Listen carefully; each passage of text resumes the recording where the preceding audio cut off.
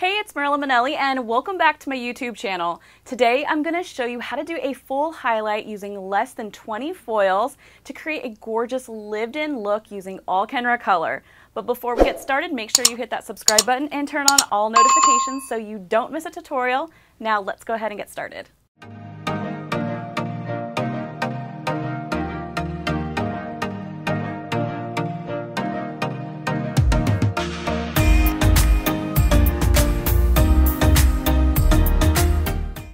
I'm beyond excited because my model is actually a virgin. That means she's never had any hair color done before, so she was a little apprehensive about making a big change, which is why we opted in for a lived-in look for her hair color.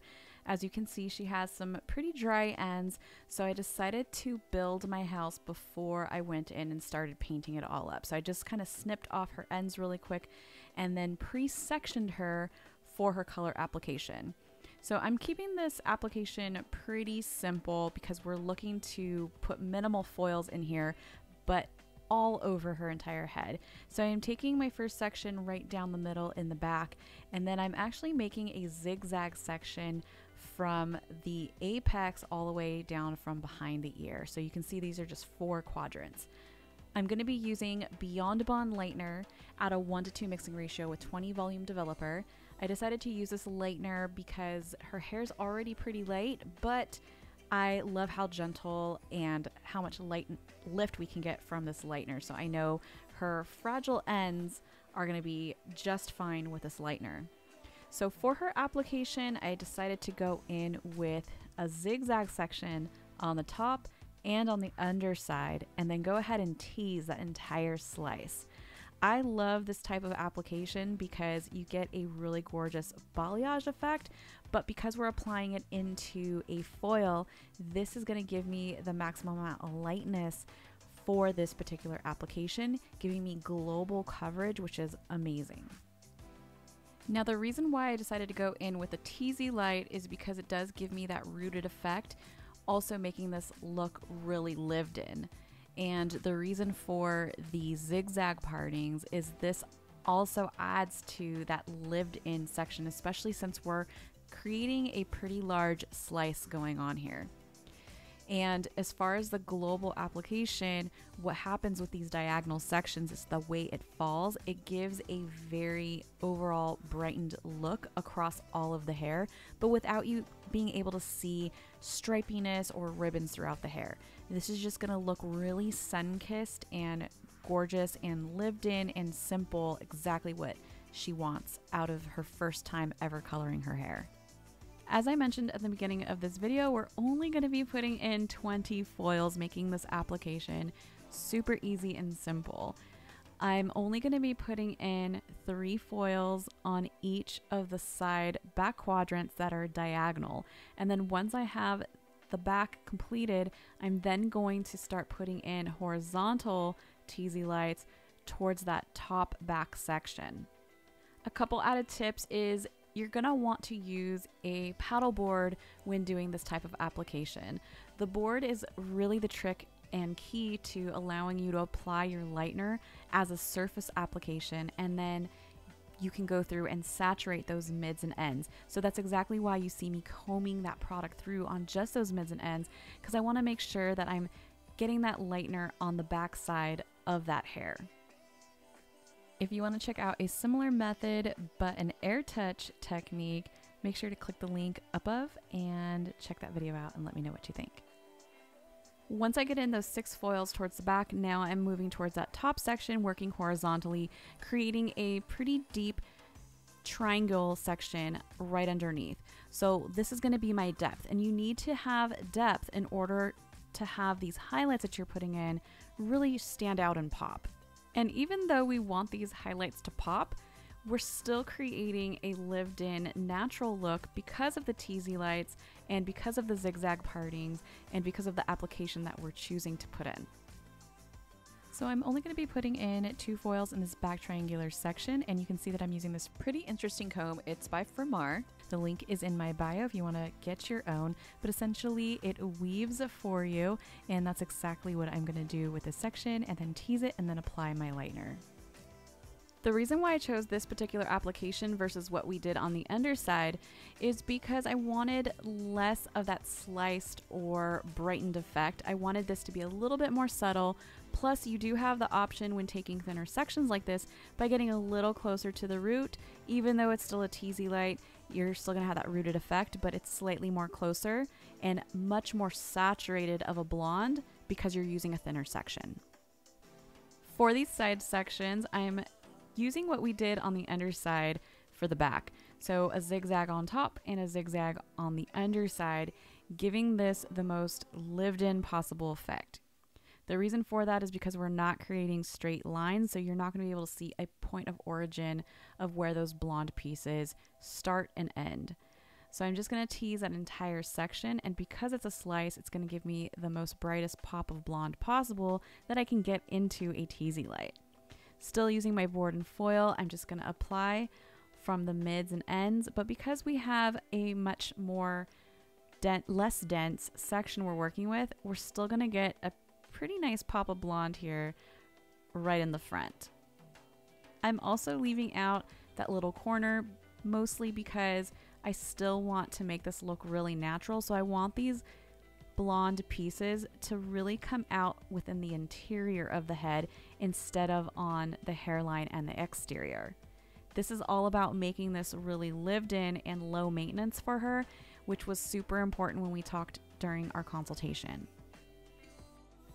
I'm going to do the same exact thing to the other side, so she's going to have a total of 2 foils right on the side sections above the ear. And once I have those put in, now I'm going to work towards the top. So something to keep in mind is she does have a fringe, so this is going to change depending on each and every single one of your clients. Some will have fringe and some will not. But one of the things to note is that when your client does have a fringe going on, you want to decide if you want that brightness right onto the hairline or right behind the hairline. For me personally, I love when I have a little bit of background, so I decided to weave on top of my section, leaving just a little bit of hair as my background to make those highlights just pop a little bit more, but still making them look really natural. So I'm only going to be putting in 2 highlights with very small baby subsections, and then I just kind of like to see exactly where her hair naturally falls and then decide where I want that transition to start happening when I go into a teasy light. So I'm just going to weave on my 3rd foil one more time, but still do a slight tease just to start that transition from taking it all the way to the root and going in towards that rooted effect. I would love to know your thoughts on this fringe area. Would you have taken the highlight right onto the hairline, or would you leave out a little section how I did for this particular client? Comment down below and let me know what you think.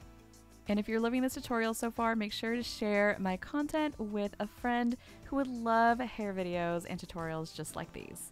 If you like the idea of using little foils for a full head of highlights, make sure to check out my other hair tutorial on minimal foils, but with a maximum impact. The link is right at the top of this video. Each of my subsections on the very top section are about 1/2 inch wide, and I'm gonna install less than 5 foils on the top, making this full application less than 20 foils for a full highlight. I'm gonna process her for about 40 minutes, and then once she is lifted to the level that we are desiring, which is a level 9, I went ahead and rinsed her out, gave her a really great shampoo, and then used Pearl Detangler right at the bowl with my Fermar detangling brush. This is what I find to be the best solution when doing a teasy light. I get asked this all the time: how do I remove the tangles or that tease once the hair is wet? And honestly, this is the answer. It's either Pearl Detangler, or you can also upcharge your client with nourishing mask or some form of treatment, and then go ahead and detangle right at the bowl. A little added tip is to start detangling from the ends and then work your way up towards the root and work section by section until you get all of the hair detangled before moving on to the next step, which is our final toner. So I decided to use a direct dye for this application. I was actually really excited to finally be able to use this direct dye. So this is the Kenra Creatives in Sandy Beige, and I'm also going to be using a little bit of honey coral in this formula. So the ratio is 3/4 Sandy Beige to 1/4 of the honey coral, and as I started to mix it up, I did add a little bit more honey coral, just like a little couple of ribbons of it. And then if you ever want to test out what your direct dye is going to look like, I always take it on my Fermar brush and put it on a foil just so I can kind of see exactly what it's going to look like.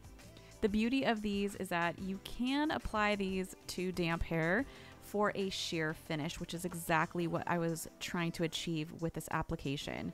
Now, if you want to get your color on in record time, I'm using the 0 time system color brush, or as I like to call it, the big ass color brush. The link is in the description if you want to snag up yours. But overall, I got this direct dye onto her roots and her overall entire head. And the beauty of this is that she can really use any type of direct dye anytime she comes back into the salon, because we have a really nice level 9 base. But this sandy beige and honey coral honestly looks so beautiful and so natural, and you would never know that it's a direct dye, and it just gradually washes out of the hair, so that way when she comes back in and she needs a little refresh, it's really easy to go in and change it up and customize it to her liking. Plus, an added bonus is it does fade on tone, which I absolutely love, and there is 0 ammonia and 0 anything in this product. So this is perfect for somebody that is pretty concerned with too many chemicals going on in their head. They just want something that's going to lightly stain it. This is the product for them. Little added tip, if you're working with someone who has super compromised hair and it's super damaged, that you don't even want to touch their hair with even a demi-permanent hair color, this direct dye option is perfect for them as well.